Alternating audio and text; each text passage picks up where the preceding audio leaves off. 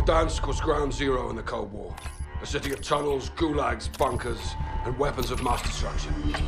This is Viktor Zakhaev. His father was a Soviet-era hero who wanted a world war he never got. So Viktor found a willing partner to fulfill his father's wishes. Al-Assad had an axe to grind against the superpowers. He was free, armed, and turned loose.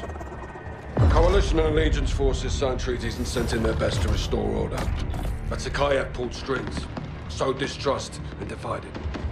We turned our guns back on each other, just like he wanted. Intel says there's still a hidden world here, and plans to use it.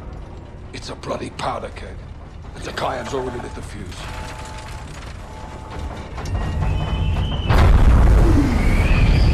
Let's get it done, yeah?